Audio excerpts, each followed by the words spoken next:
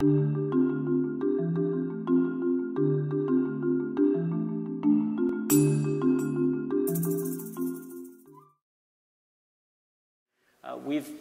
pulled together the following simple story after all this.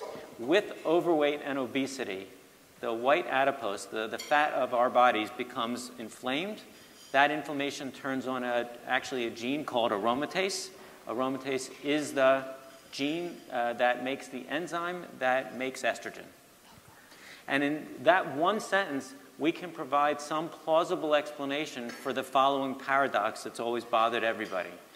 If most breast cancers, unlike the triple negatives that you described, are driven by estrogen, why then is the peak incidence of estrogen-sensitive breast cancer 10 to 20 years after menopause, when the ovaries have stopped making so much estrogen? And our answer is because the tissues are making that estrogen at low level locally in the breast, in the fat, and other parts of the body.